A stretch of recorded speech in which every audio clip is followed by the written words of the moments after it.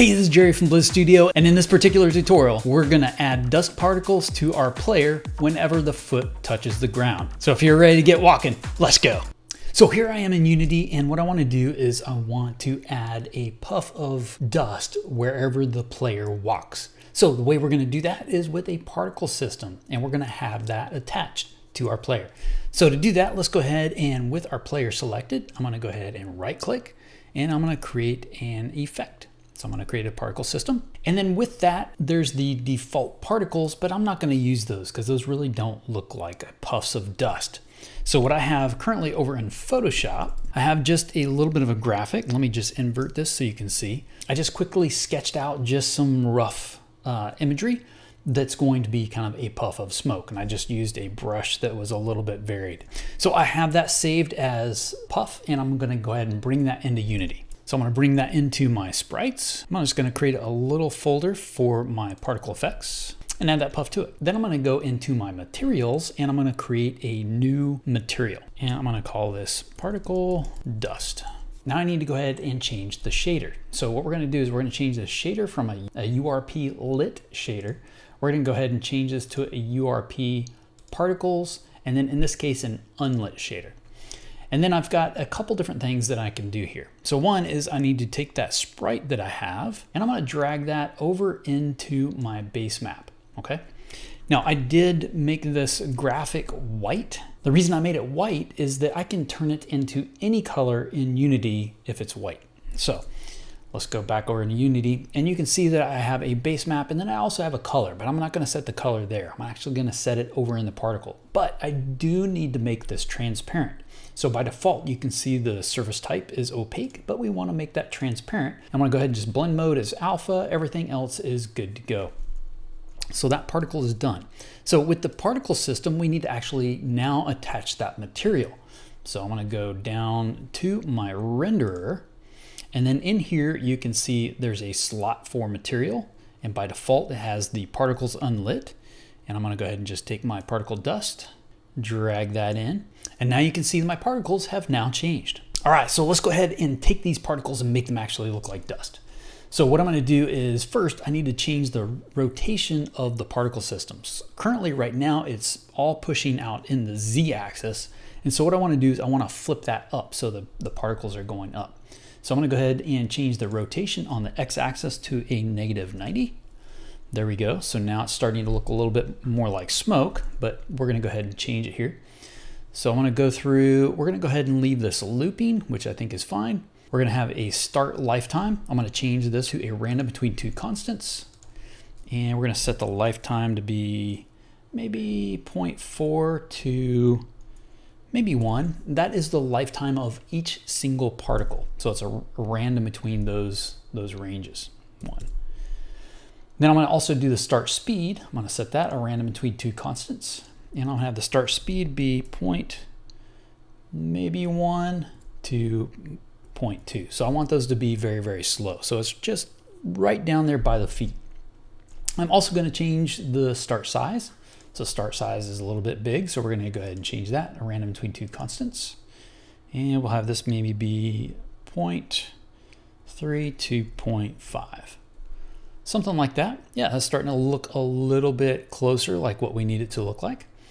The other thing is I have the start color, and I'm just gonna select a color that is close to the ground color. So I'm gonna just use my eyedropper, and I'm just gonna sample some ground color over here and maybe a little bit on the lighter side. So now my dust is more ground colored. So that's good. I'll go ahead and close that. The next thing is currently the particle system is really, really wide. So what I need to do is actually change the shape. So I'm gonna go ahead and change the shape so it's right down just to the feet of the character. And we're gonna do that with the radius. So we're gonna take the radius all the way down to its minimum. And I think that's starting to look pretty good. The other thing that we need to do is these particles currently, because they're attached to the player, wherever those particles are created, they're actually going to move with the player. And we don't want that. We want those to actually live wherever they were created at. So to do that, we're gonna change simulation space from local to world. That way, as the character moves, those particles will be left behind. The other thing we want to do is we don't want these just to be continually generated. So what we're going to do is we're going to change emission from a rate over time of 10 particles per second. We're going to take that down to 0, and then we're going to actually make this a burst. So I'm going to go ahead and add a burst, and we only want there to be 1 particle. Every time there is a burst, it's going to generate 1 particle. Okay, so now those particles are being generated, but they're on screen, and what's happening is that they're on screen and then all of a sudden they just disappear. So dust isn't actually going to do that. It's going to kind of dissipate. So we're going to do a couple different things. We're going to add some modifiers down here in the bottom section. We're going to go ahead and add color over lifetime. So I'm going to select color over lifetime, open that up, go into the color there, and we want to choose the very top option. So this is over time. So this is the very beginning of the life of the particle. This is the end life of the particle. We're going to take that from an alpha of 100% opaque to 100% transparent. So it's going to fade out over time. Then we're also going to choose to have the size over lifetime. So we're going to also choose to have that grow bigger over its life. So we're going to go ahead and I'm going to start this to be a curve, and then I'm going to have the start of this be just a little bit bigger, something like that. So it's actually going to grow slightly over time. Now currently the effect is really, really subtle, and these are one of the things that you can play with depending on what it is you want to do with this. All right, cool. So now we have the particles all set up.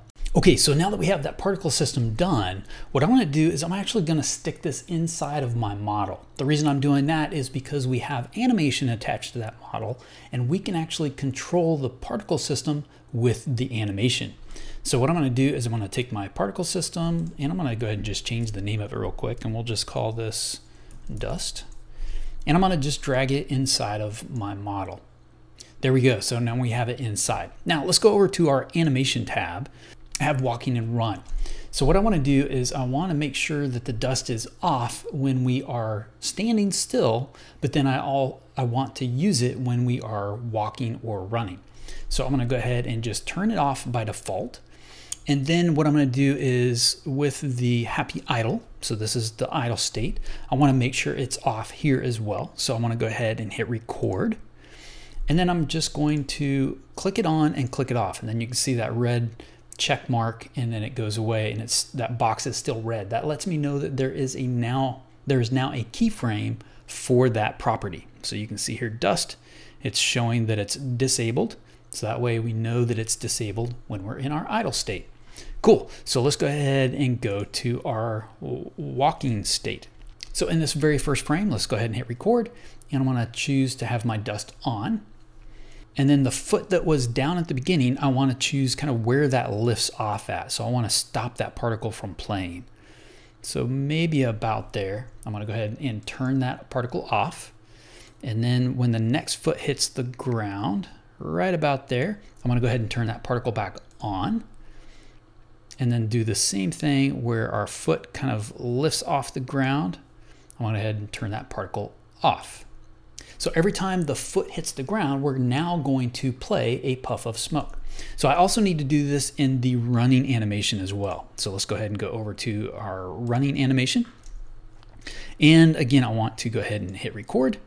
So the very first frame, I'm going to go ahead and turn that particle on. And then I just need to go through the same process where the foot lifts off the ground. I'm going to turn the particle off. And there we go. So let's give this a test real quick to see how it works. So if we're standing there, we do not see any dust. And if I'm walking,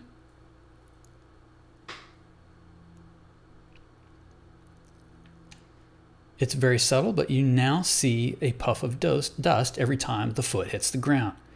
And the same thing for the running. Again, it's a very subtle effect, but it's exactly what you need for adding particle system to your run and walk. Hey, I hope you enjoyed that tutorial and something you can use for your game. Don't forget to hit like, subscribe, and that little bell icon down there so you know when the next tutorial is available. Until next time.